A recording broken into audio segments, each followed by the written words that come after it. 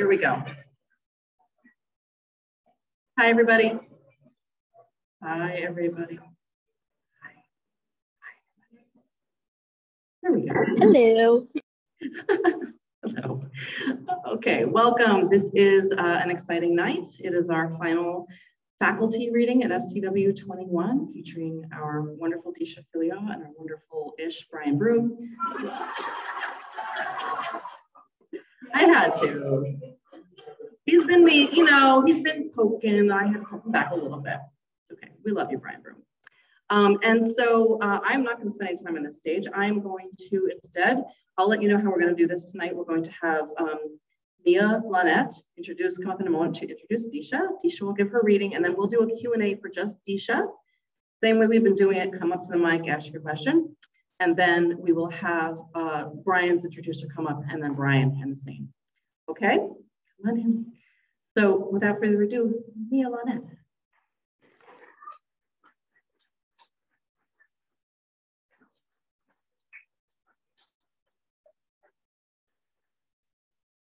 Hello,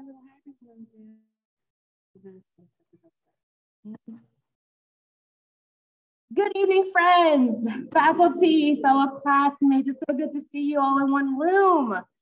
I want to thank Sheila for this incredible honor and allowing me to present a powerful voice that is to take the stage in a moment. But I also want to take a moment to recognize the talent of this reader tonight. This woman was a finalist for the National Book Award, winner of the Story Prize, Faulkner Award, and Los Angeles Times Book Prize for her highly praised short story collection, The Secret Lives of Cities, and is a woman who does not take the easy path out. This woman is one of ambition and strength that has inspired many Black writers, such as myself, to cross a line and embrace wants and desires with an attitude of, I want it, I got it.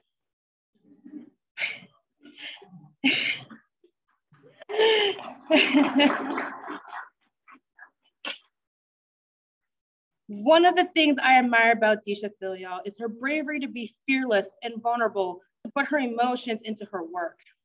I had always believed that authors could never place themselves within their work. It's almost like the most taboo thing in the world, or a literature 101 rule you should never, ever follow. After spending the week with her for workshop and countless reassurances through craft lectures, I've learned it is okay to put your personal experiences into fiction as a risk, that it's okay to take said risks to find your voice and identity of who you are as a writer and as a human being. I appreciate the hard work Deesha has done and will continue to do in the future. She made a point in her interview with PEN America after she read a book called Daddy Was a Number Runner by Louise Merriweather. She mentioned, and I quote, "It was the first time I saw myself in a book.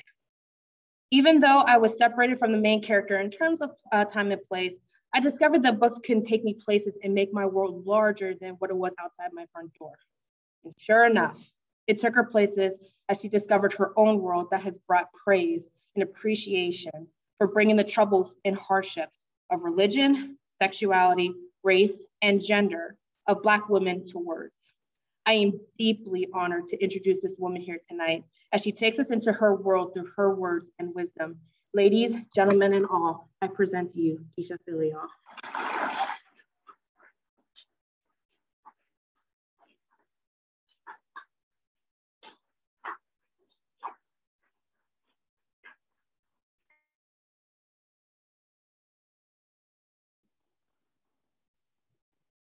I tried to count to 3 like Monica said, but that's it.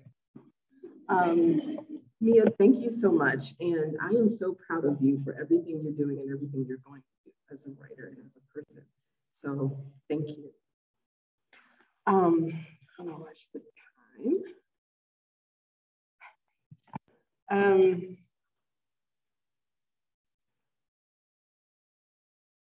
The first excerpt I'm going to read is from a story called Snowfall. And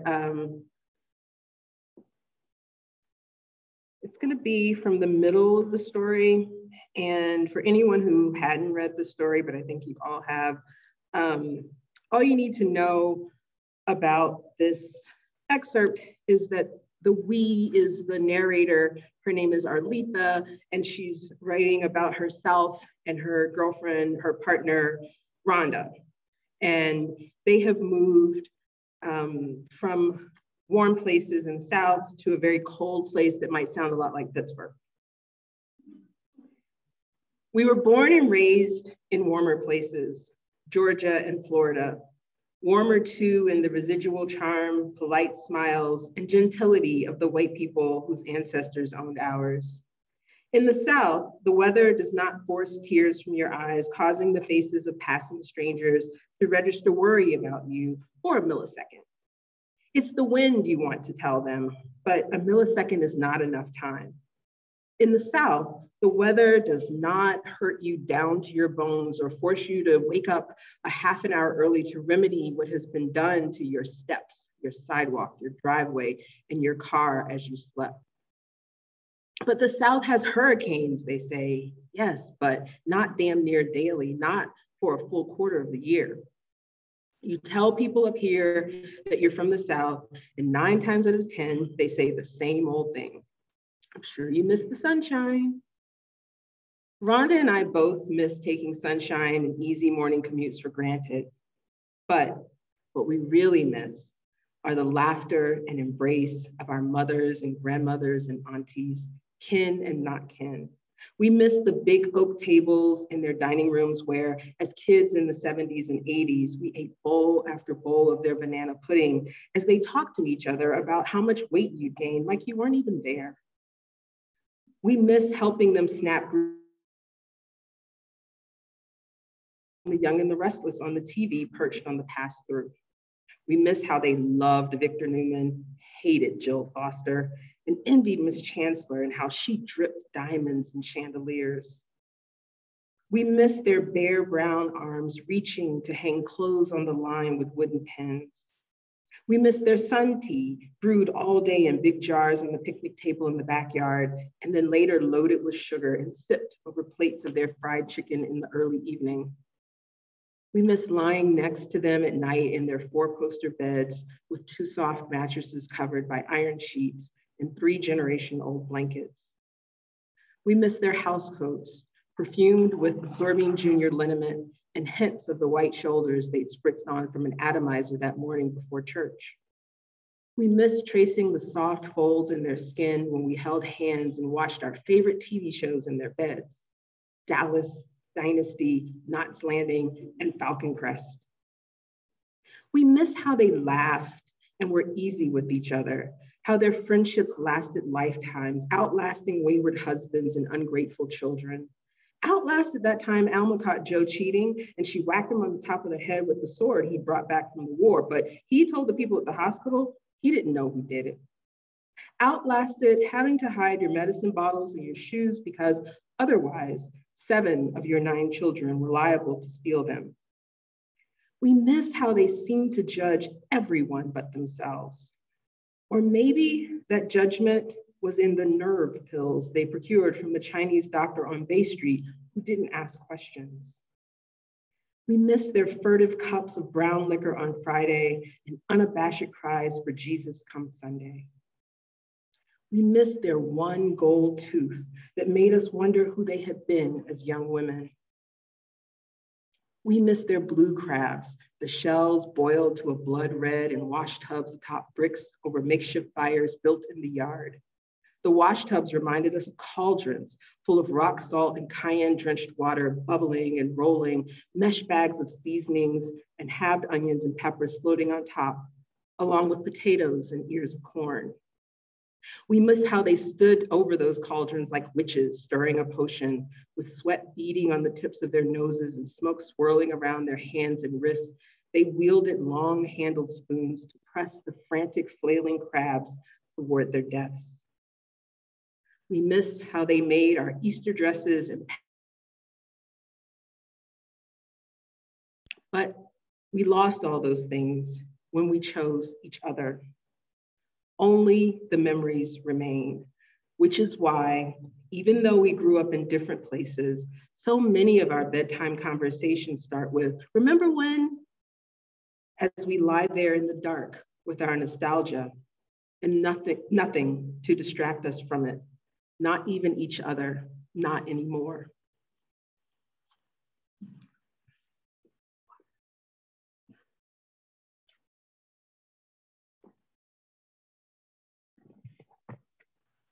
It's been a long time since I've read.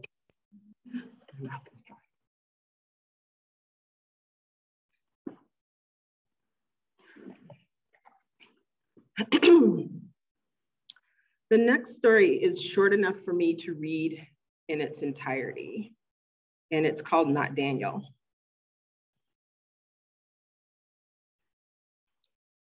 I parked in the shadows behind the hospice center and waited. I held a box of condoms on my lap, Magnum XLs.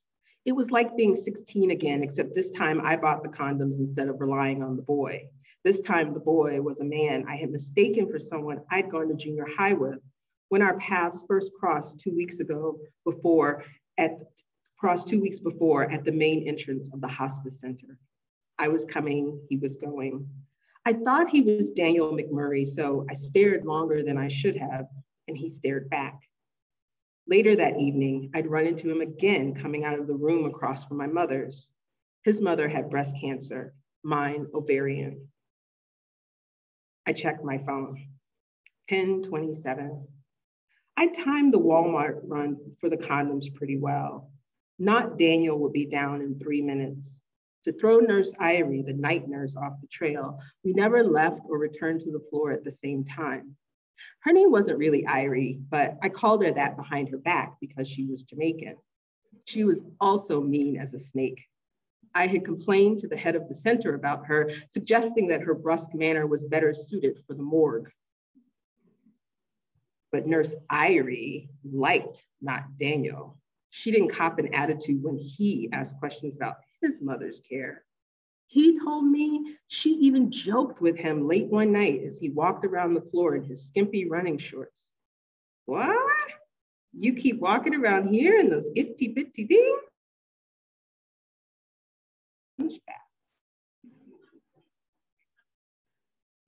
Nurse Irie was not a stupid woman. Perhaps she would put 2 and 2 together and figure out that Not Daniel and I were, what were we?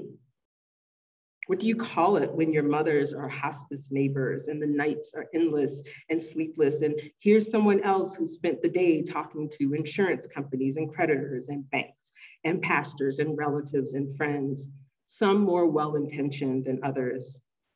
Someone else who is the dutiful son to your dutiful daughter, another family's chief shit handler, bail bondsman, maid, chauffeur, therapist, career advisor, ATM. Here's someone else who both welcomes and dreads death as it loiters in the wings, an unpredictable actor. What do you call it when that someone else wears a wedding band but never mentions his wife by name? A wife and 2 kids back home in the next state over. Don't ask, don't tell. At exactly 10:30, Not Daniel tapped the passenger side window. For a few moments, we sat in silence the way we always did at first. Sometimes I would cry, sometimes he would too, because we could out here beyond the reach of our mother's Jesus, nurses on autopilot, empty platitudes and garbage theology about God's will disguised as comfort. And then eventually one of us would speak. But this night, how to begin?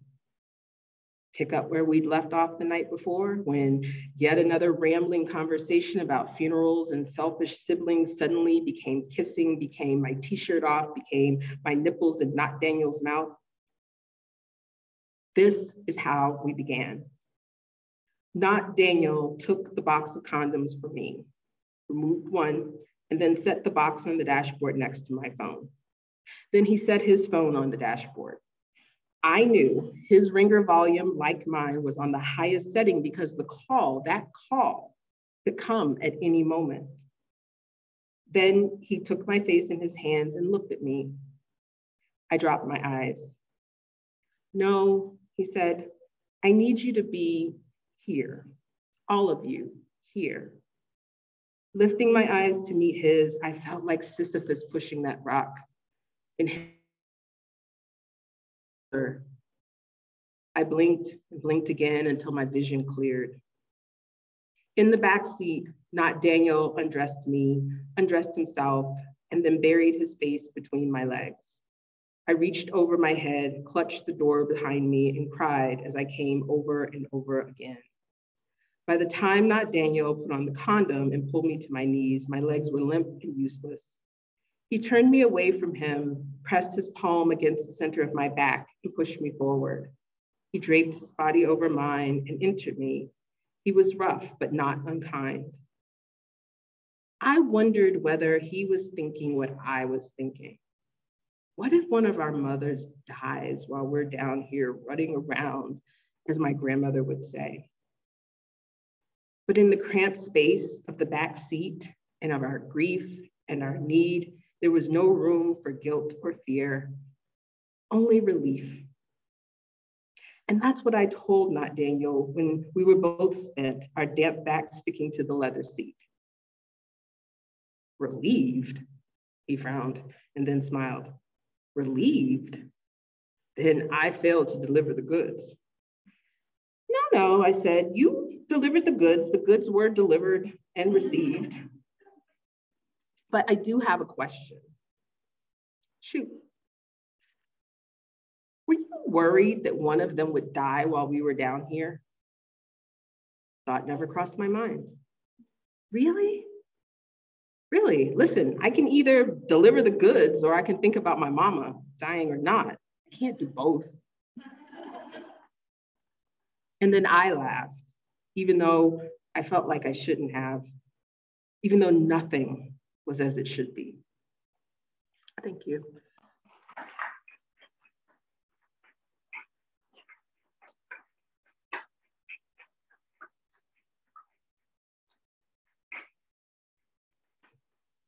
Okay. I think I'll just do one more. I'll be gracious, Brian, and leave you time. I'm gonna read the first 2 pages of Peach Cobbler, and the thing, okay. Thank you. Somebody say free bird. The thing said this, I apologize if I'm repeating myself, but one of the reasons I like to read this at events, especially where there are writers in the audience, is because this story got rejected more than any other story. It was never published anywhere before it was published in my book. And yet when people tell me that they have a favorite story in the collection, it's usually this story. And so I just say that to say, all of this is very subjective. I talked last time about luck and finding the right fit and all of those sorts of things. And so it's just to encourage you that, you know, even your pieces that can get a lot of rejections can ultimately end up being some of your best work.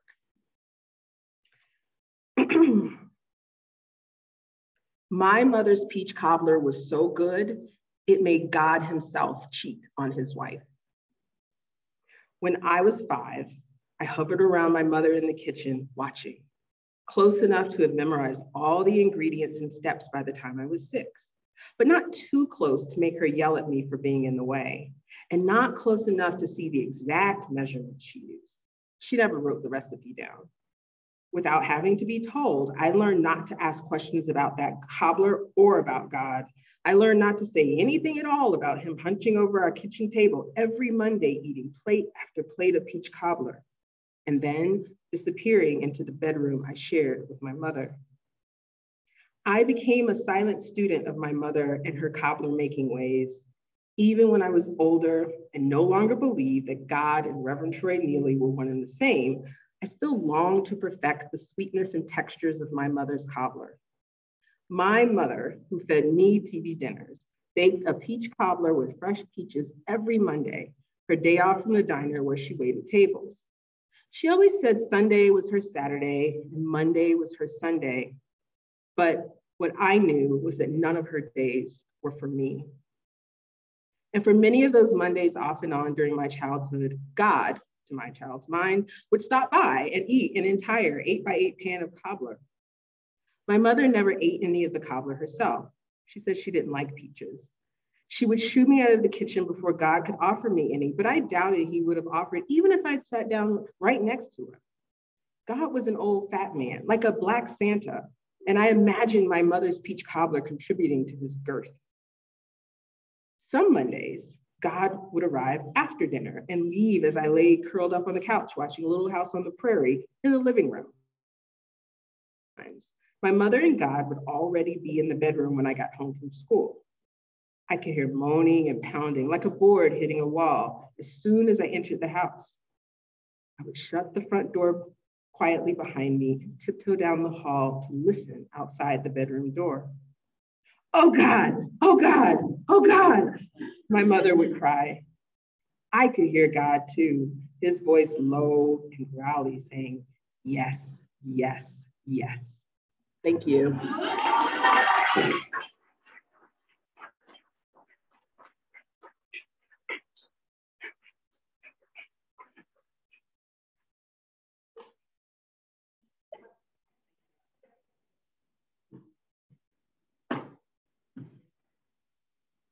That was amazing. Thank you. Okay, Lori says she wants peach cobbler. Me too, Lori.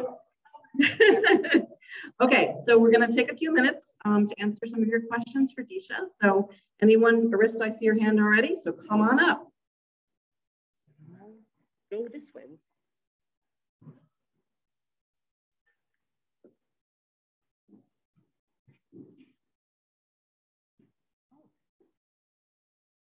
So my question, hello. My question is in part from Peach Cobbler, because you write the character through many ages, sort of starts with 5, and in your other stories.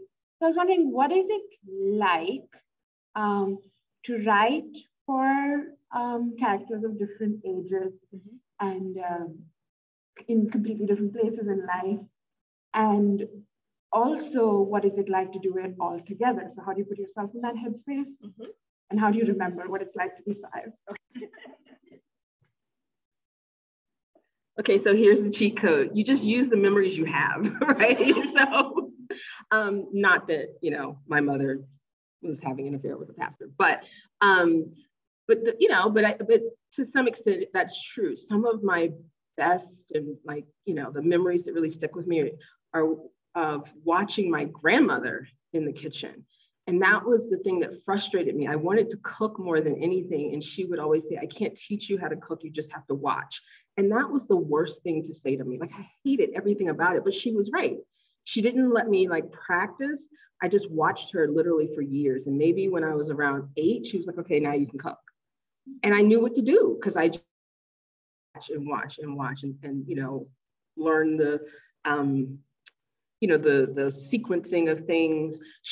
My grandmother didn't measure anything, but it's just like by feel, like how much salt something should have or whatever. But that's also one reason I don't bake, because baking is chemistry and science, and you do have to be more precise. And so I'm more of a savory cook. Peyton is my pastry chef. So, starting with the memories that you have. And then, so in my stories, in my collection, there are 4 generations. But of the children, they're all like my age. So again, I just used the memories I had. They all grew up in the 70s and 80s. So when, so that's Olivia in the beginning, watching her mother. And then when she's a teenager, MTV is still kind of new. There's the Cosby Show, there's Fat Boys, those are all my memories. And so it's the things that stick out. There's plenty, obviously, that I don't remember. So I just use what I have. And then I also research, especially music. You can actually figure out what was the #1 R&B song in the country in 1987. You can Google, or the top albums, or I wanted to think about what Giles, I think it was Giles, what somebody might have been wearing at the time. I don't remember clothes as much, but sometimes I'll Google the fashions, or I'll look at videos from that era to remind myself of what people were wearing. It's like, oh, everybody was wearing bike shorts in 1987. You know, all genders were wearing bike shorts in 1987. So does that answer? Okay.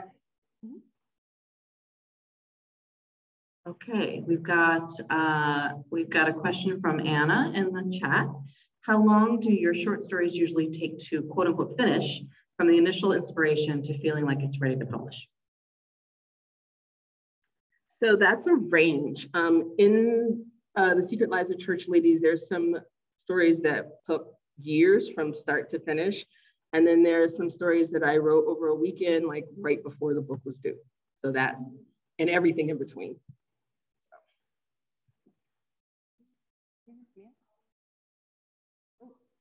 Did I miss a question? Oh, I did. I'm sorry, Mary. Did you eat peach cobbler when writing your story? I'll just share. I didn't. I'm trying to think. I didn't eat peach.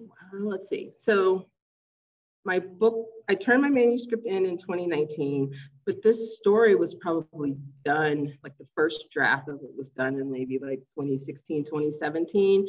And as I mentioned, I don't bake a lot. So I probably would not have baked one, but I remember looking at recipes to make sure that I wrote accurately in the story, you know, what the process was. And then in last year, when we were all kind of in quarantine, I baked one just because I was talking about peach cobbler all the time doing events. So I was like, I'll bake one. And then for some reason, I think it's April 13th or April 17th is National Peach Cobbler Day, even though peaches aren't in season. And there's a writer and blogger named Alex Hardy, and he his brand is sort of, what does he call it? Alex Gotta Eat. And he does a lot of events around food. And so he, during quarantine, he would do these cook-alongs where he'd give you the recipe in advance, and he'd usually have a guest, or sometimes it was just him. And you could either cook on Zoom with him, or you could just sit there and watch him cook if that's what you wanted to do. So he asked me to do a cook-along, and we made peach cobbler together. But we're gonna do it again now. Peaches are in season now. So I don't know who came up with National Peach Cobbler Day in April. So I would say since writing about this, I've only baked them twice. So. Anyone else from the room? If you don't, I have a question. Can I ask a question? This actually is connected to what you were just talking about the kinds of events that you've done for the book. And you should know that this woman is like a master planner of her own publicity. I mean, she was very generous to share some of this with me while I was doing my own book stuff. And it was just astonishing how much you have going. I did see the spreadsheet. She let me see the spreadsheet. I'm not showing it to anybody else. But I wondered if you could talk a little bit about the kind of creativity that sort of fell to you, as opposed to maybe even the kind of creativity that maybe your agent, your publicist, your publisher came up with you. Because I know you've done some really neat things around the book. So, one thing is, gosh, I think it's July 12th. Sherry Flick's food studies class is inviting me to come and talk about peach cobbler and the history and so forth. So sometimes it happens because somebody else has an idea like that where there's a connection. I have a friend named Honorée Fanon Jeffers who she has a poetry collection called, well, she has several, but the one that was longlisted for the National Book Award is called The Age of Phyllis, and it's about Phyllis Wheatley Peters. And then her novel is coming out later this summer, The Love Songs of W.E.B. Du Bois. And Honorée and I are good friends. One thing we have in common, just Southern backgrounds. And so we decided to throw our own event, and we just called it On the Porch. And just with the concept of it's like the two of us sitting on the porch just talking, and people tuned into Zoom to just listen to us talk about our work and about each other and about, you know, writers supporting writers. So that's something we made up. Another one is, another thing you can do is look at commemorative months and, you know, like National Peach Cobbler Day and come up with an event for that. Or in my case, I wanted to do something around Mental Health Awareness Month for May.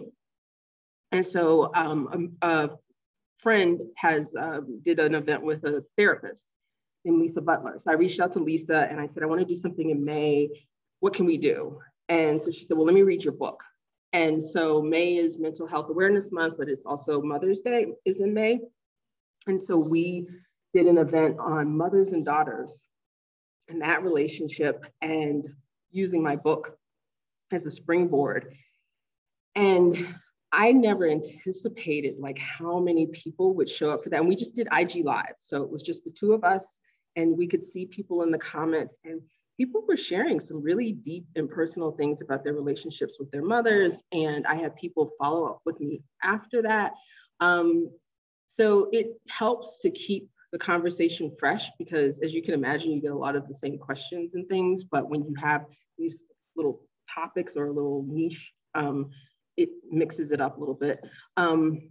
I have had a number of conversations with pastors. So I had one book club conversation with all Black women pastors, like all super progressive. When they reached out and was like, we want to have a call with you. And I'm like, oh God, I'm in trouble, you know, but they're like super duper, you know, progressive. So that was cool.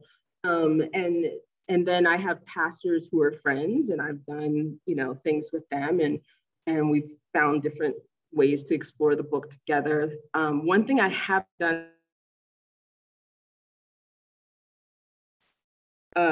like a book club type event for men and male identified people who wanted to talk about it and that I could observe, but that I wouldn't be a part of the conversation unless, you know, they had questions for me. But just seeing what that community of people will do with this book, because some of the, you know, interesting feedback that I got about this book early on were from Black men in particular. And it was usually something along the lines of like, I thought I was going to get some smut, but you know, it was deeper than that. Or like my friend Caleb was like, I thought I was going to get some erotica to share with my lady, but the ancestors spoke to me. And so I was like, well, you know, you can still, you know, get your erotica on. It can be both. So I'm really, you know, so I try to do things that I'm interested in. And Brian and I have talked about this with like doing book events and stuff, that you do so much that you really want it to be things that you're actually happy to be there and not just kind of phoning it in, because it's just not fair to people who show up to support you to have you there and you're just sort of like, you know, just worn out, which is another reason why we try and say no to things, because it can be too much. But anyway, that wasn't the question. So I think, all right. I'm watching your time. Yeah. So it's 6:38. I think we can probably do one more question. Anybody from out here land? Well, Arista, I saw Mark. Since you already have, no? You want both? Okay, Arista and then Mark, or Mark and Arista, I don't care. Who wants to come first? One of you, jump up.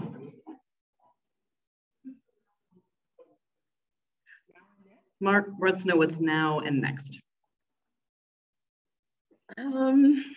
Now, I'm supposed to be working on a novel. It's a novel that I abandoned, that I started in 2007.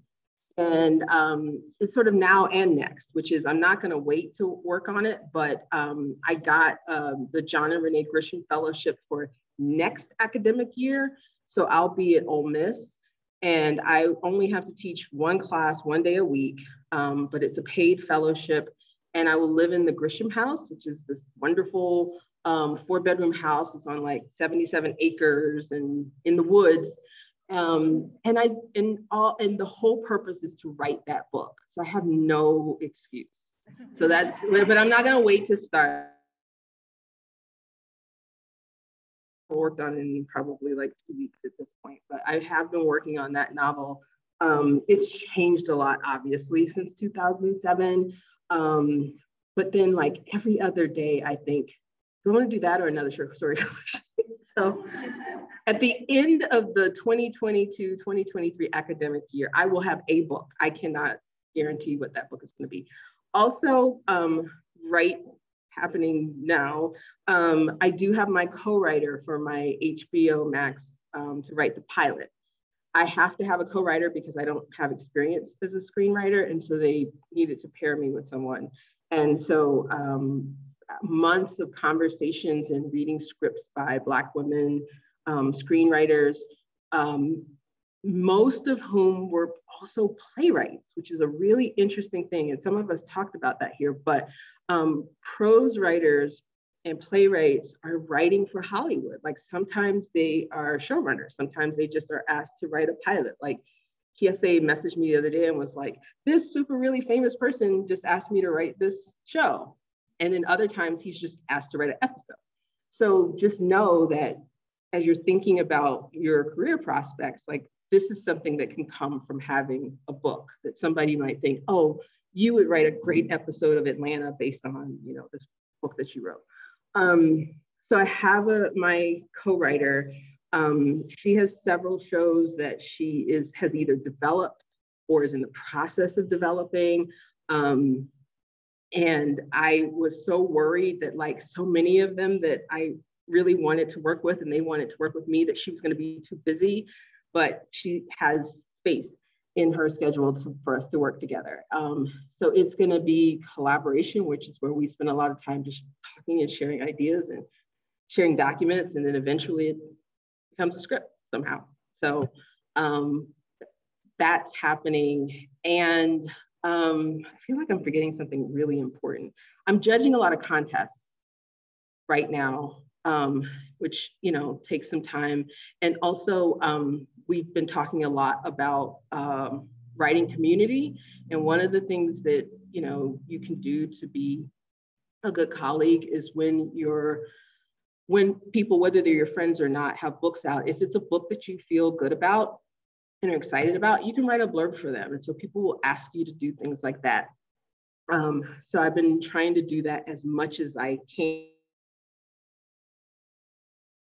Do that and nothing else, just read other people's books. So it's kind of a mix, Mark, of those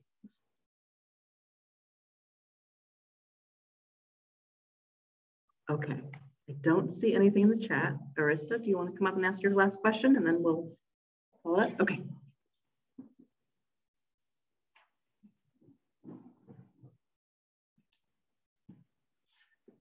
Thank you.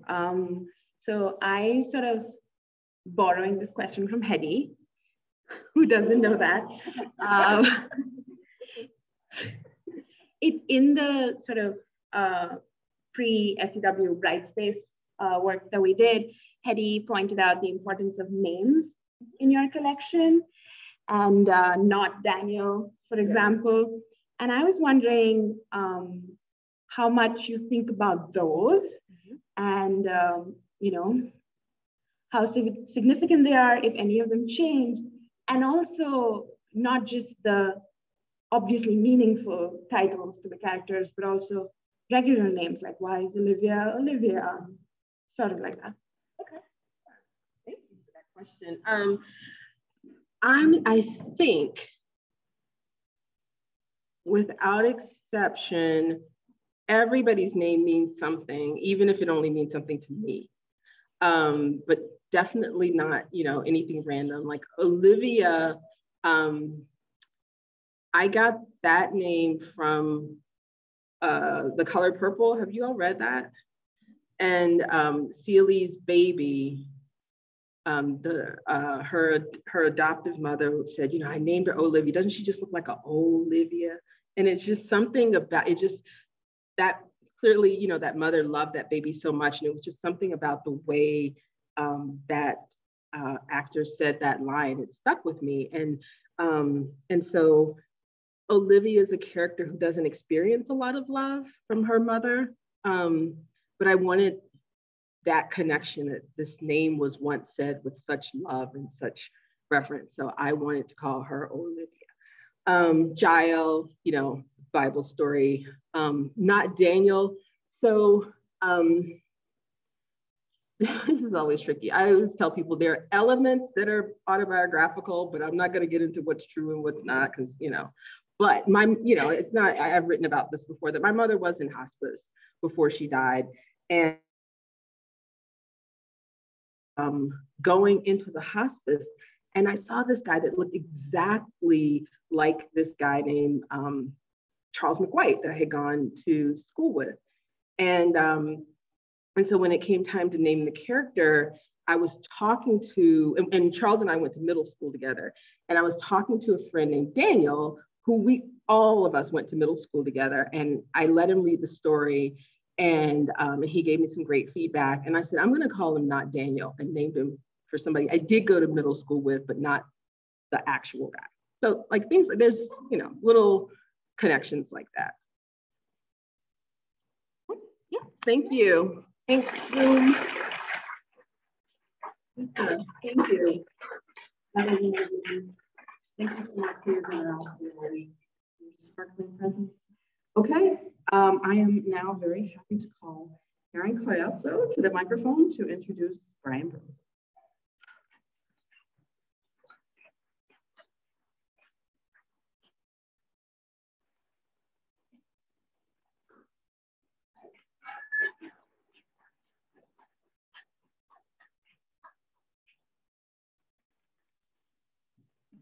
I'm like a ghost. Hi. I'm so pale. Hi, Zoom. Okay. Hi, everyone. I want to do that thing where I'm like, hi, I'm Karen. I have magic in me. But no, okay. Alrighty. If the last year taught us anything, it's that the world is and always has been on fire. That white hot flame that burns within each one of us, a fuming frustration born from being treated as less than or seeing others mistreated, can and did set the world ablaze last year. And as artists, we probably felt that burn more deeply than others, because as emotional and spiritual historians, we cannot afford to avert our gaze, even when our unstable world under heaven goes up in smoke before our eyes.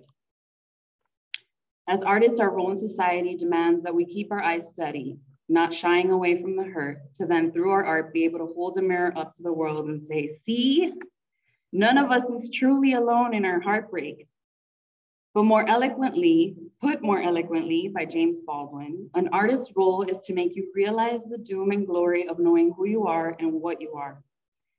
They have to tell because nobody else in the world can tell what it is like to be alive. Books, and let's be honest, Netflix and TikTok have once again proven themselves to be a lifeline connecting us with other lonely animals when government mandated isolation kept us from feeding our primordial need to socialize. And while Brian Broome's Punch Me Up to the Gods will transcend this cultural moment to be seen as a necessary and groundbreaking piece of literature, it did come to us at a perfect time in our history. It came to me at a perfect time in mine. You see, I've struggled with my social identities my whole life, and I still do. Some days I don't feel woman enough, being childless and unmarried at 40. And there are days when no matter how big my hoop earrings are, I'm not Cuban enough. My Spanish rolls smoothly off the tongue for the first few minutes or so, only to hit a wall a few sentences in, begging for help with a, ¿cómo se dice, carburetor? I'm loud, which is not very ladylike. I don't hide behind anonymity or 12-step meetings, which means I'm not a good addict in recovery. And I'm constantly stressing out about my weight, which is not body positive at all. I'm also named Karen.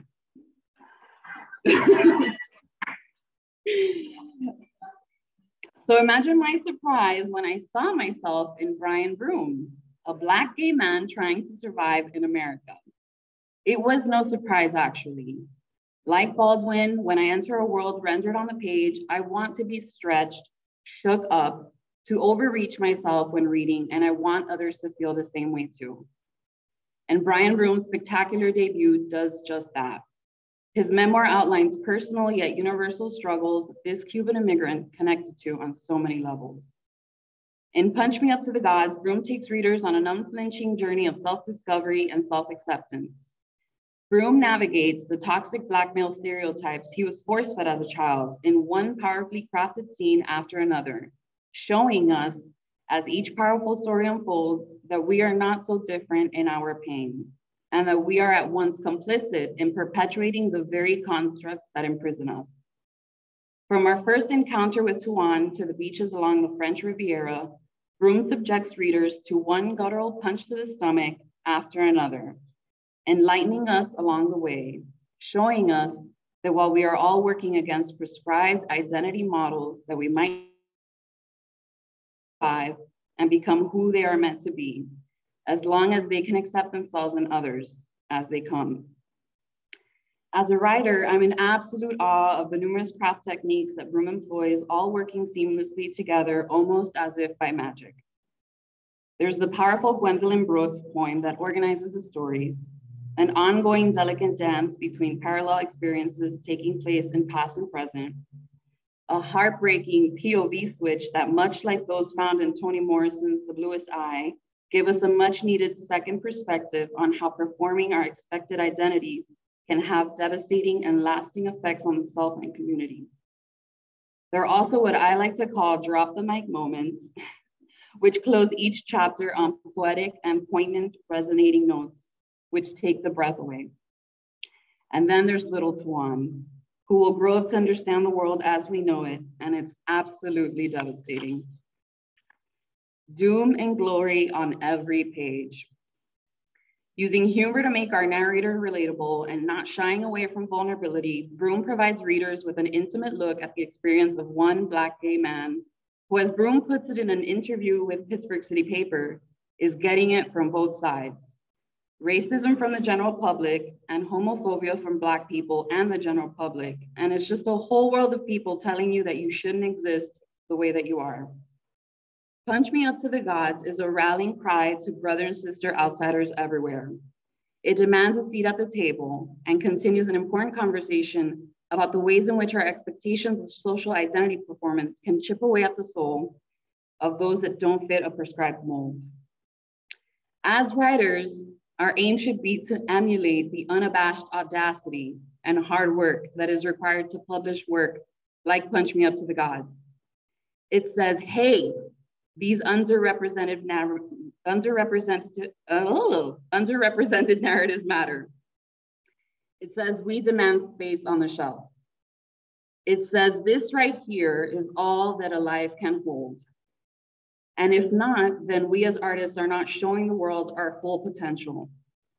Or as Carl Jung wrote, kindling a light in the darkness of mere being. We have a saying in Spanish, te traje con el pensamiento. I was gonna try and make you cry and I'm getting emotional. Okay. Pensamiento. It means I summoned you into my life with my thoughts. Jesus Christ. Well, at least one of us is crying.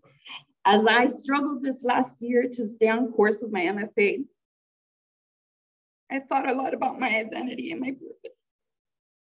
Constantly renegotiating both, confused and frustrated, but then there he appeared, Brian Broome, on our syllabus, to show me the way and remind me why I wanted to be a writer in the first place. Lucky for me and for us, we have a Chatham alum who has paved the way with his phenomenal coming of age debut. I couldn't be any prouder to be entering my final year at Chatham, inspired by one of our own. Please join me in welcoming Brian Broome to the stage.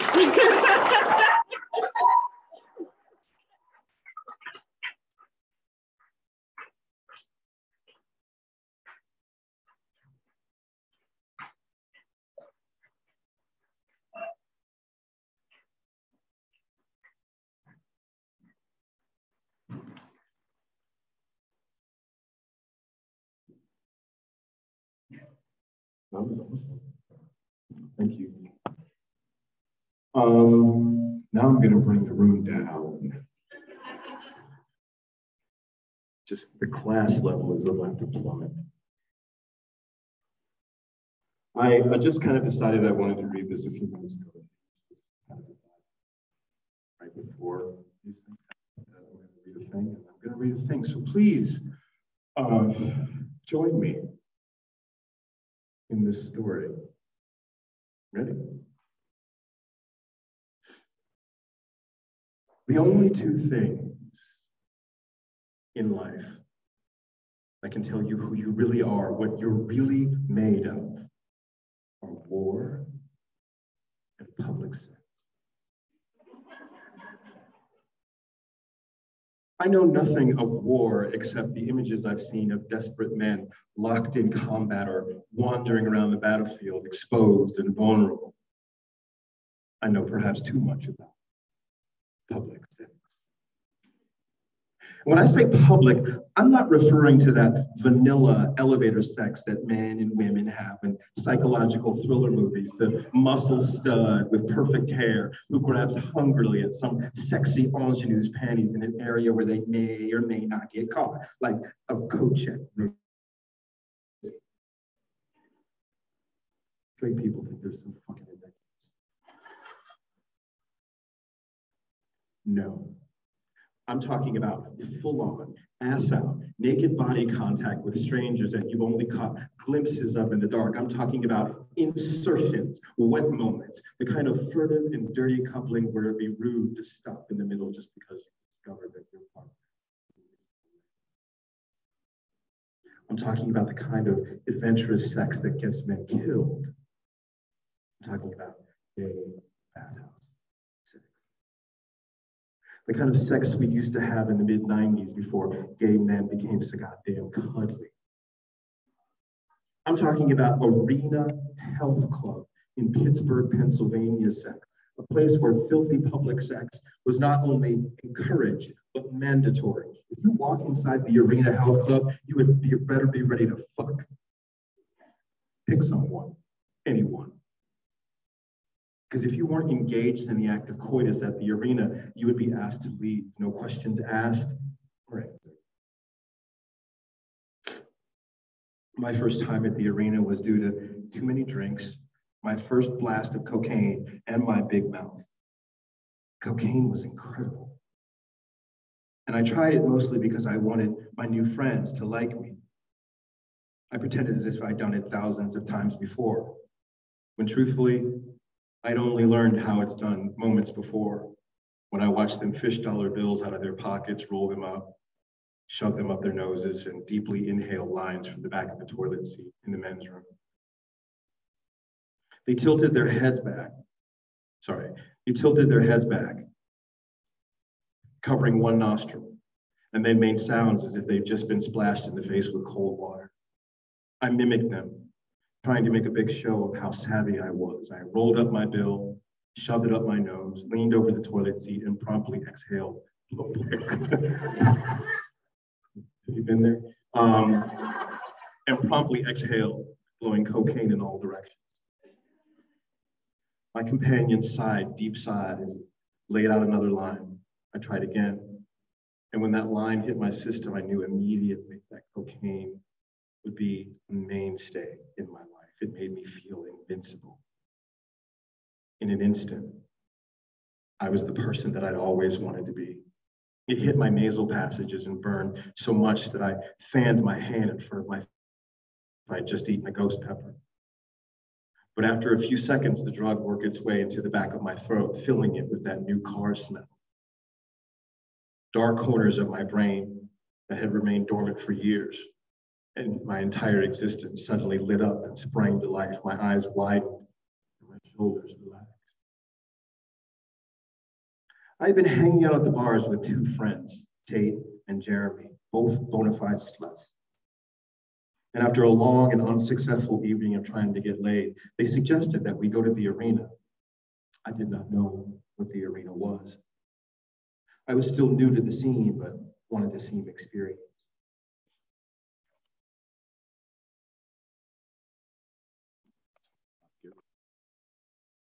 The blow they'd offered me hours before was still working its magic. It forced words that weren't true to escape the lips on which I couldn't stop chewing. Eventually the drug took control of my entire mouth. The words felt so good and free as they flew from between my teeth and tongue, endless and meaningless, until eventually my words told him that sure, I'd been to the arena 1,000 times before. My words told all of us that I knew the doorman, and the doorman knew me, and that in the arena, we'd be welcomed with open arms. Between frequent and jerky drags of my cigarette, I told him to stick with me because I knew the arena.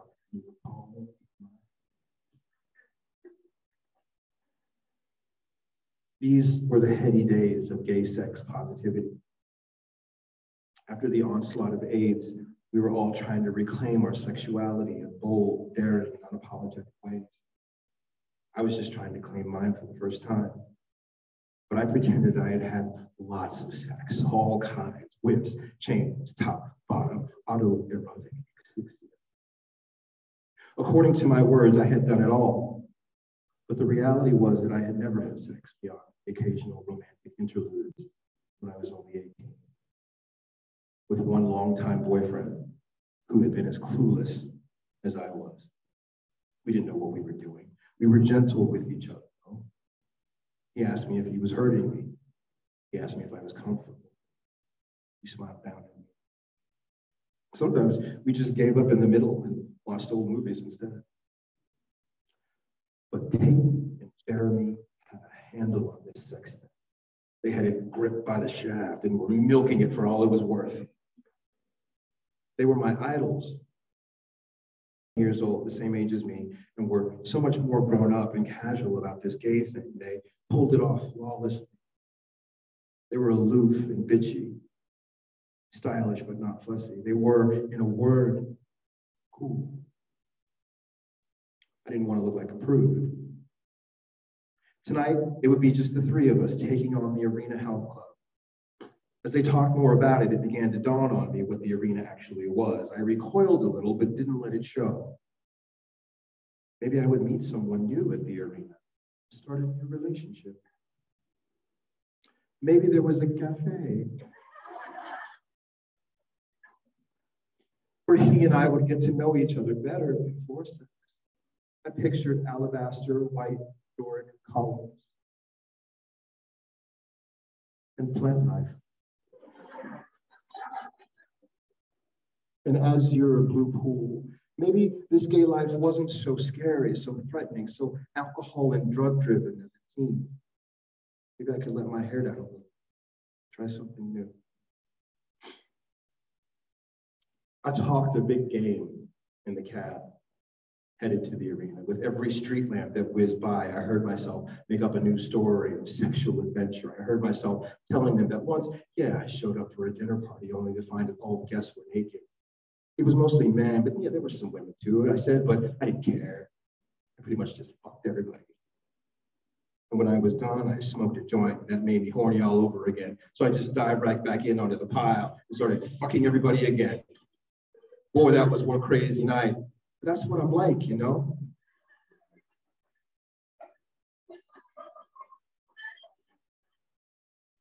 If I see it and it looks good to me, I just start fucking it.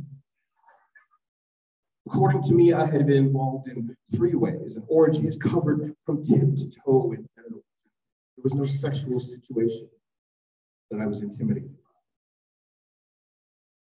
by. My lips were numb with cocaine and lies. I got carried away in the adventure of it all. I was quaking from the kind of good yayo that you could only get back then. The cab driver stared straight ahead, and Tate and Jeremy barely raised an eyebrow. In truth, all night long, they only seemed to be putting up with me. I knew they didn't like me. But the more evident this became, the harder I tried. I clung to them and followed them around. I laughed too loudly at their jokes. I just hoped. And I hoped that somehow I could trick them, protecting me at the arena. Without knowing they were doing so, I knew I was certainly much smarter than they were. You walk through the door, then you pay the man, then you get naked. Tate said this as we approached the door of the health club. He sounded exasperated. Somehow he knew that I had never been before. The arena sat in the middle of a seedy neighborhood. It looked like a dilapidated old house. I walked through the door, paid the man, and then I got naked. They supplied me with a towel so small that it could only just be held around the waist with a forefinger and thumb without a fiber to spare. I could tell immediately that there would be no cafe. There was no spa, no Doric columns. Also, there was no workout equipment, making me question whether or not this place was really a health club. The Arena Health Club itself looked unhealthy. Dark and brooding with paint peeling off the walls and all manner of haunted voices coming from the dark corners inside. I stood in the entrance, taking it all in, and turned to my friends, but they were all. The smell of Jeremy's freshly applied Dreck-Horn Noir. I was naked and alone. If you were at a gay bathhouse and not participating in sex, you are suspect. The man who handed us the tiny towel and who I gave the money to barked at me to get moving. From behind, I must have looked as though I was slowly marching to the hangman's noose, the fingers of one hand straining to keep the tiny towel in place and the other straight down at my side, refusing to touch anything before disappearing into the darkness. It was like walking into a funhouse.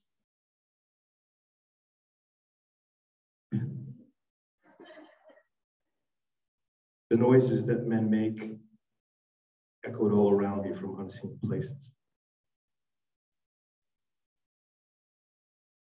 I had no idea what to expect, but expectations are useless when you're surrounded on all sides by human beings. Up its effects on me. My heart was now pounding. I was covered in a thin layer of sweat that was now making me cold. I was surrounded by dark and seemingly endless hallways with doors on both sides. Some doors were open and some were closed.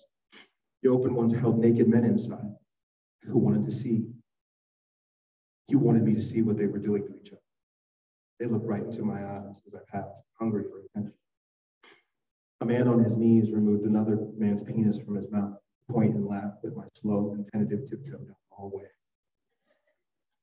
Open doors, loud, with sucking and slapping sounds. I could pick my pleasure. It was like a sex museum in which I was the sole patron. At the end of the hallway was a door with a celestial light emanating from it, bright as heaven's gate. The lone man inside was on the bed, on his knees with his face turned away and shoved down into the pillow. His skin was white as marble.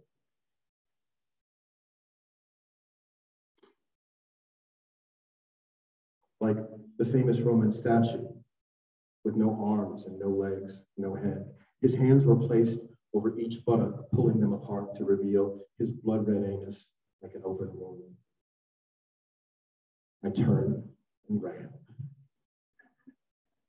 I ran back down the hallway into another where men were standing around, relieved of their tiny towels, cackling with laughter as I scurried by. I ran past the salacious looks and annoyed frowns. Some grabbed for me, and I jumped away, yelping like an injured sea lion. It was still early in the night, and not many men had found a partner yet. When I could run no longer, I skulked through the hallway, head down, stiff upper lip, until they all eventually disappeared inside private rooms or into corners where eyes were closed and heads were thrown back in ecstasy or deeply bowed and bobbing. I walked past a large room where seemingly dozens of men were all on one bed, all arms and legs and grunts, and I caught a brief glimpse of Tate's face in the fret underneath the dim blue light. His back was arched, eyes closed, head thrown back, and he was covered in hands. I expected I would just roam the halls silently all night until my friends were done, and I could go home, my safe little home. I expected that it would all be over soon.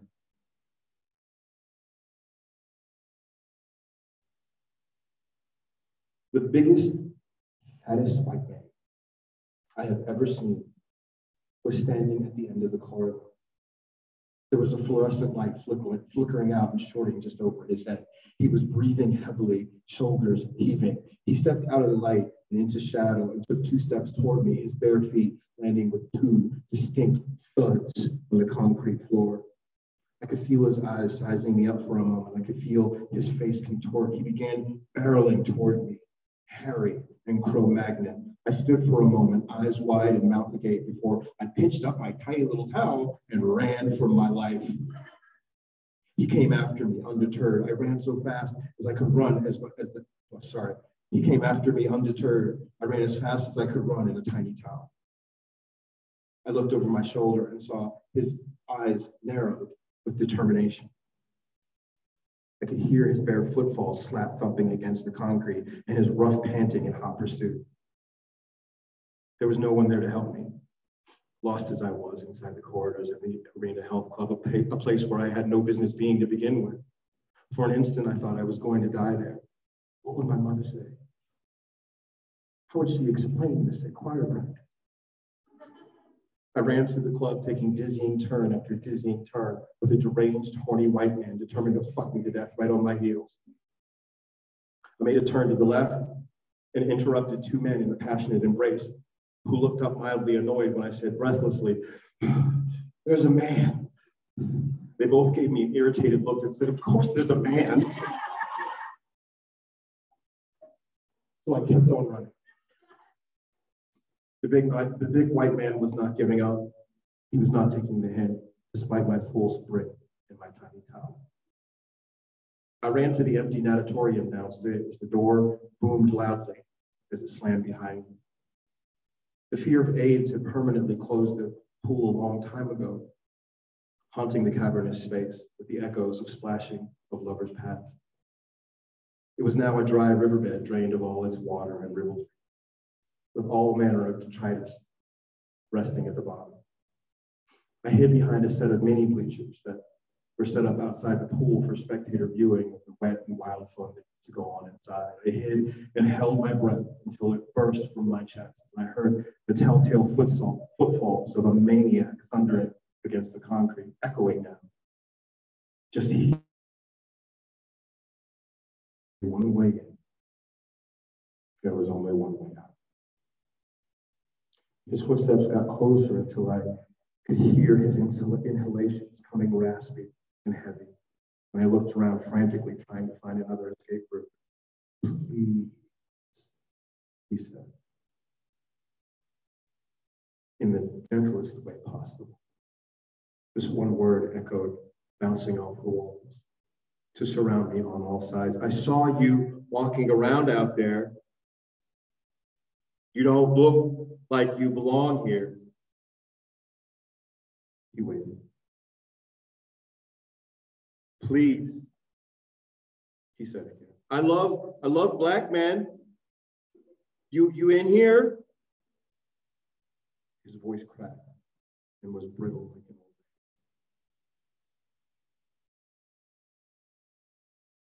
He rounded the corner where I was standing to find me hiding there, standing right in front of me. I could see that his rough breathing was not the maniacal expulsions of a fuck demon, but of a large man who was having a little trouble moving his massive weight. He towered over me, bearded and bedraggled. He looked like every truck driver I had ever seen at a rest stop on the turnpike. His eyes were just bloodshot, not blazing, not demonic. He seemed tired. He seemed tired of all this. He looked down at me and I started to tell him that I had no interest. I was going to scream if he touched me, but I was not afraid. Something sad in his manner let me know that he meant me no harm. What I saw in his eyes was a gasping loneliness, pure and simple, the kind of loneliness that begs for any form of humanity to reach out and touch. I saw the deep despair of the wet eyes of a big, naked trucker man. He reached out to take hold of my tiny towel, and I slowly pushed his hand away and shook my head. He looked disappointed. I didn't know what to say. So without a word, I moved past him and walked slowly through the door that I had come through, leaving him and his loneliness behind. Kate and Jeremy met me at the entrance, both fully dressed and looking refreshed. I told them stories. I told them lies. I did more cocaine, lots of it, where I drank. We learned to live for both alcohol and cocaine, and wouldn't go a day without either one or the other or both. They were the two things that seemed to make me everything I wasn't: bold, fearless. Because as far as I know, the first rule of being a man was to have dominion over women. And since I couldn't do that, I wanted to master a different kind of manliness that was popular, accepted, and even praised as the most masculine in my tribe, that of the promiscuous drunk. I would eventually graduate from vodka and cranberry to straight Jack Daniels and learn to go back to the Arena House Club all on my own. I got better at it every time with a full head of whiskey and blow. The Arena Health Club no longer exists. It burned to the ground under what some considered mysterious circumstances. One young man died in the fire. But I can show you exactly where it was. I can show you the exact geographical spot that sparked the end of my innocence and when the lights in my life slowly began to dim. Thank you.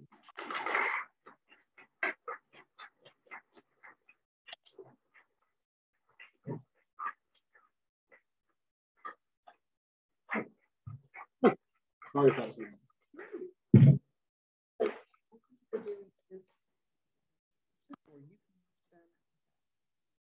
you do everything. I do everything. I'm doing everything. Okay. Okay, Brian, thank you. That was incredible. I love that. I love that. Okay, questions? We'll start. Let's see. I don't see anything in chat yet. So anybody in the room? I don't see any hands. I see one hand. Valentine, come on up.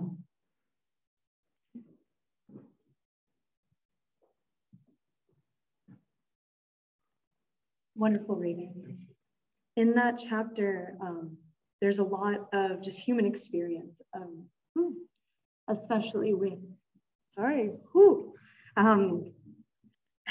so much crying today, especially when you are so vulnerable about wanting your friends to like you. And I guess like everybody's felt that. And this is the first time I've ever read it in a book. And I just wanted to ask you how you were vulnerable.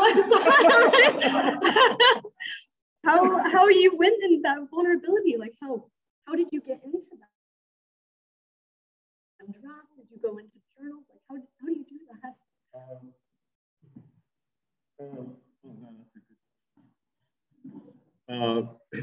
I think I still do that.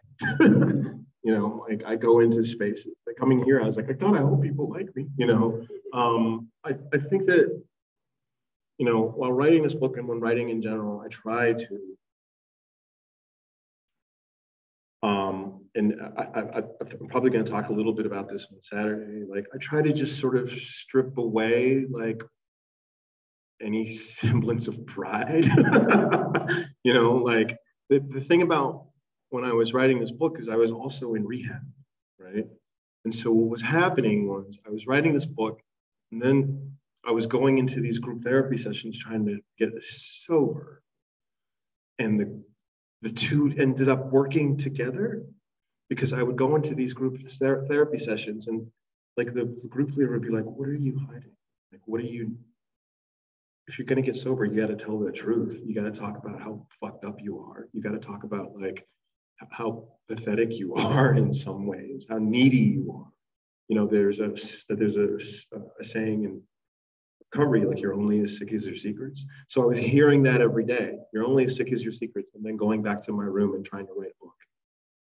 And it just worked out where I would be afraid to say something like on the page, and I would remember back to the group therapy session that day and be like, shit, I may as well put it in. Like, it's the worst that could happen.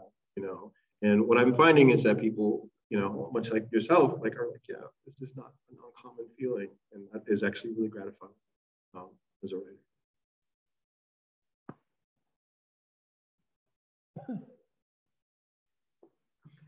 Anybody in the chat? Oh, yes. Okay. From Carolyn Horwitz, the question is, when did you realize that the incident on the bus with Twan would be braided into your memoir? Much to my editor's chagrin, like pretty late on in the process. I mean, the book was kind of like, I think more than halfway. And I took a trip and I got on the bus and I saw this boy and I was like, there's no way that's not going in my book. Like, and then there was a whole new set of stuff to deal with, you know, of restructuring that had to be done. But it wasn't the beginning, like it was not. I was just writing these, like, I was just writing these essays. And then as I was writing these essays, which, you know, I started writing in rehab, like I was at Chatham and I was introduced to the Gwendolyn Brooks poem. And I was like, there's no way that's not going in the book. And that started that whole thing. And then I saw Antoine and his father. And I was like, no way that's the matter. It was like, what the dude, you got to stop like adding things, you know? So it just sort of happened. It was just going to be like, it was going to be like separate stories. And then the Brooks poem came and then so it was late. I think the Twan narrative, the initiation of Twan was like later, was the last thing that they would allow me to, like, you know, because then I'd be like, I want to put my grandmother's apple pie recipe in, and they would have been like, dude, you got to stop. So that was the last thing that I was allowed, because they thought it made sense. So I was lucky in that they allowed me to do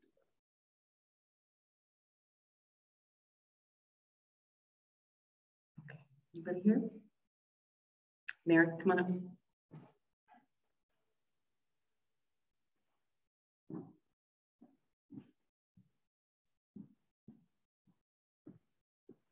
Hey. Hi. So there's this one chapter in your book, and you write this whole thing about this shirt that you desperately want at the store. And so we hear like the chapter and we think it's over, but then you come back to it later and talk about how your father burned the shirt, and that's what kills us. And so I want to know, how did you decide to put that later on and have like the final moment be there?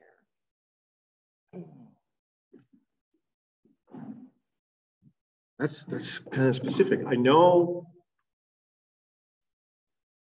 that when I was writing that at the time, the burning of the shirt wasn't the point of the story. I wanted it to be about my mother and how in that moment I felt like she saw me, you know. And she was like, oh, that pink shirt. Oh, I guess I got to get it. This is like who my kid is. And like, I wanted it to be about her. And I knew in the writing it, I knew that I had gone at some point to the trash barrel behind our house. And I saw like the remnants of the shirt and like I knew who was responsible. And just to be clear, I asked my mom, I was like, did I burn that shirt? And she was like, yeah, didn't want to tell you. I think it was because in the moment, in that story, I didn't want it to be about my father sort of like chipping away. I wanted it to be about my mother's building up of me. And so I decided, you know, I don't want it, I didn't know if I was going to put it in at all, but then like at the end, I was like, yeah, I may as well tell, you know, that. So it wasn't like a big, huge decision. It was just a matter of what I was trying to get across in that story at the time.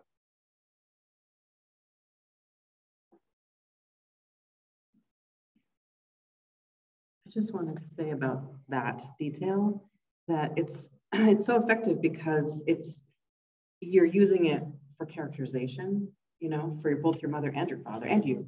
And then when we encounter it, you know, the first time and then the second time, it's the same object but with a completely different resonance. It's really, really good. Okay. Anybody else? Come on up, Lex.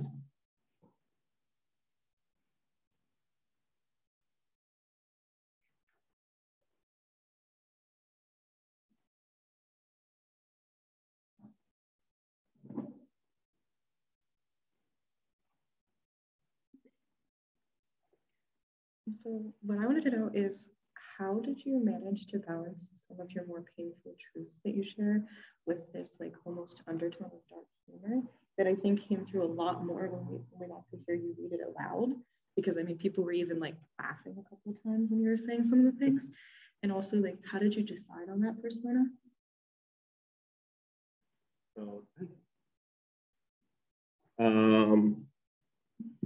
Well, you know, I get in trouble for saying this, but I'm going to say it. Sometimes traumatic shit is funny. You know, I mean, when you, not in the moment, obviously, but when you look back at it, like, you know, there's a story in the book called Game Theory, where I am trying to perform cunnilingus on a woman. And I was trying to do it well. I just knew I had this thing licked.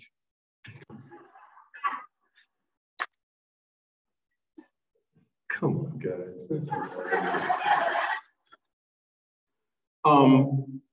but in the moment, I was trying to prove that I could be heterosexual. I didn't want to be anymore. I knew that if I just did this right, something would click, and then I would be heterosexual, and then I could lead a normal life, and I could be normal, and you know, and everything was riding on this, right? So a lot was riding on my friend's pleasure. And, you know, and I was in there just making a muck of it, like just not doing it right. And I think in the book I say, like, I slammed my face in like I was bobbing for apples.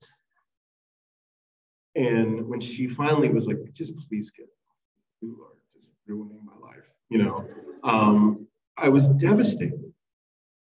But I remembered when I was writing about it, she said, you are looking at my pussy like it's made out of math.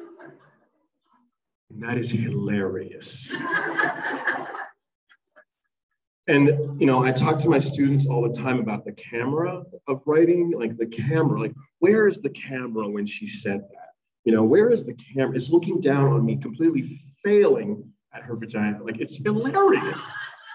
It's hilarious. And you know, and a lot of the things that I look back on that were so painful in the moment, if I pick them apart and move the camera around, they're funny, you know. Like, it's funny to picture me running around a bathhouse trying to hold a towel. Like, it looks like this.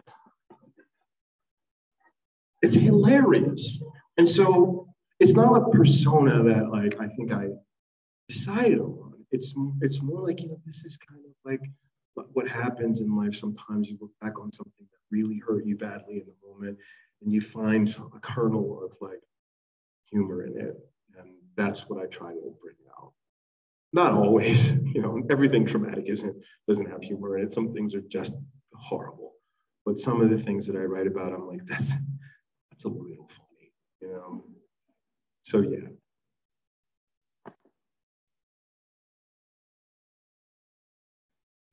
Okay. Nothing in the chat that I see. I see Logan. Come on.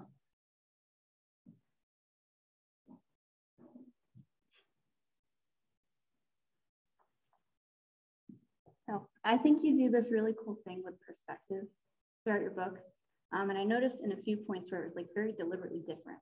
And one of them, I think it was the spelling bee chapter, where it's like from like current perspective of your childhood self. And then obviously the chapter where you're speaking from your mother's perspective. I was wondering if you could tell us like how you decided to do that, like why, and like what you did to sort of slip into those perspectives.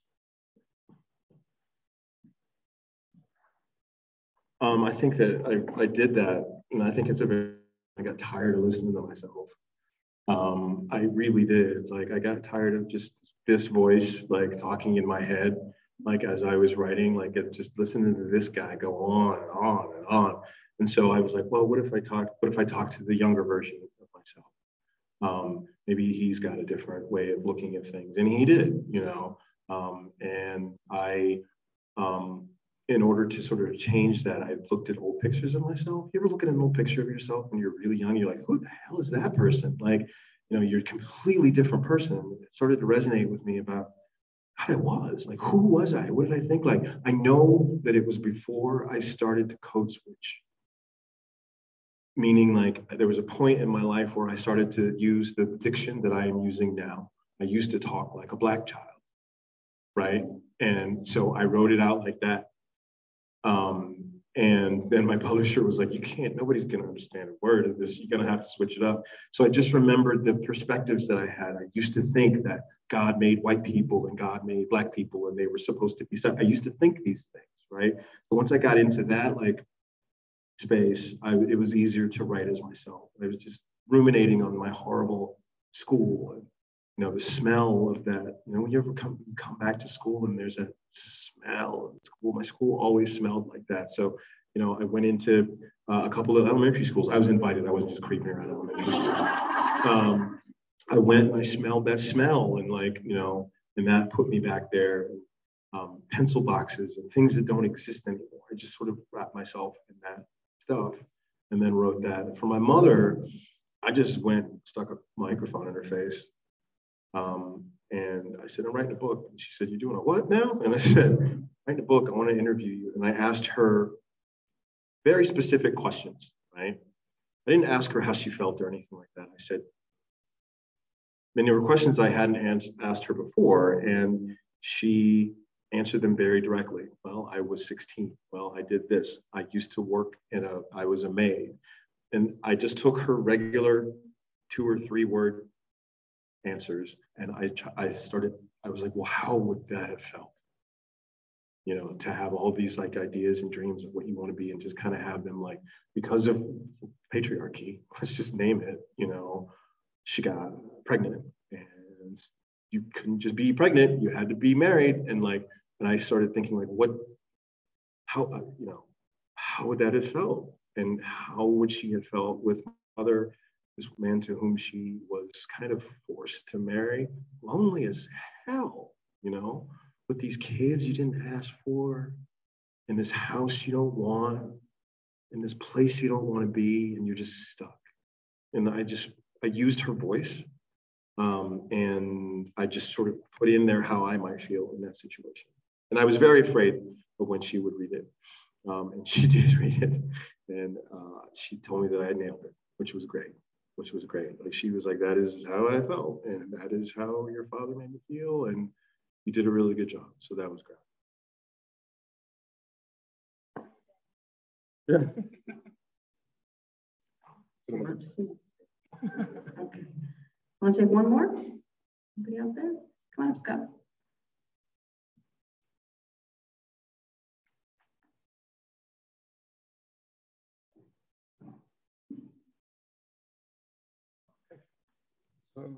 One of the lines that's really stuck with me,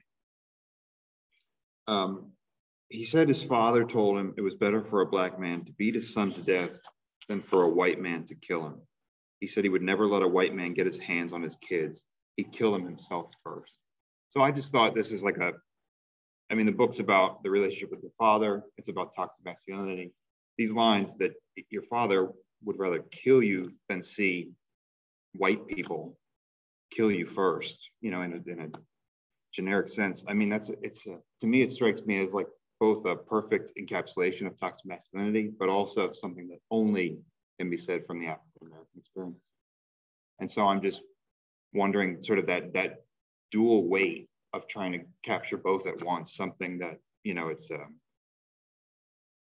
toxic masculinity, but also an essentially Black experience of toxic masculinity. I mean, yeah, you know, like I think masculinity, this toxic version of it, does a couple of things, and it takes away all the tenderness out of love, and it replaces it with ownership. You know, I think that men might legitimately love these men who practice this thing called toxic masculinity. Like, I think they might legitimately love their wives or children or whatever, but they can't process that. Like, and it turns into ownership. This thing is mine, and I can do what I want with it. It mutates it into a very strange thing. I think my father, he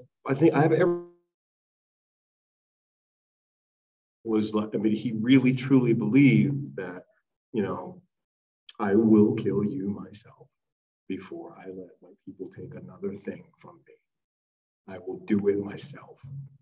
Also because, you know, my Uncle Clint, who I never met, was something that was a person that my father felt was taken from him by white people. And yeah, there is a direct crossing of like the experience of racism and the experience of masculinity as performed. You know, the tenderness is taken out of everything when you feel like you own everything. You feel like everything is owed to you. It's taken, the tenderness is taken from love. Tenderness is taken from sex oftentimes, you know. So my father was definitely somebody who felt like, if I cannot be the owner and the master of all I survey, then I don't know what to be. And I think therefore it turned into, then I will be nothing. He couldn't think of anything else to do when all of that was taken from him. And I think he felt by my mother going and getting a job and like taking the helm, like she was taking this thing that was rightfully his.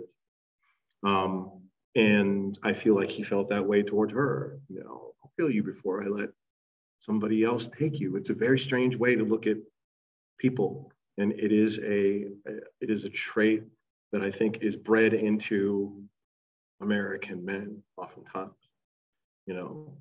And it's one that I'm trying to like weed out of myself, and I hope that other men are working on. I think the conversation about this kind of stuff is just beginning. You know, I saw Lil Nas X making out with some dude on the BET Awards the other day, and I was like, ooh, you know, like the conversation has begun, you know.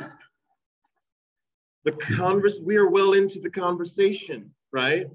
Because that was on a Black stage in front of Black people. And the idea of being masculine is conflated, I think, not just in the Black community, but I'm talking about the Black community. Masculinity and strength are conflated. They are not the same thing. You know, they are not the same thing. And again, I think the conversation is just beginning, and I hope that the book can be a part of that conversation as we continue to have it.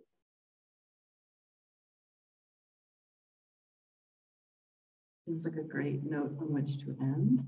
Before we applaud Brian, I hope this doesn't come off, you know, like, I don't know, in some strange way. I was never your professor at Chatham, thank God. But he used to come to my office and steal food and also just hang out. I'm working. What do you need? No, I'm very glad to have you as a friend, and more than that, as the spokesperson for Chatham, we are very, very proud of you. Thank you, Brian. Thank you.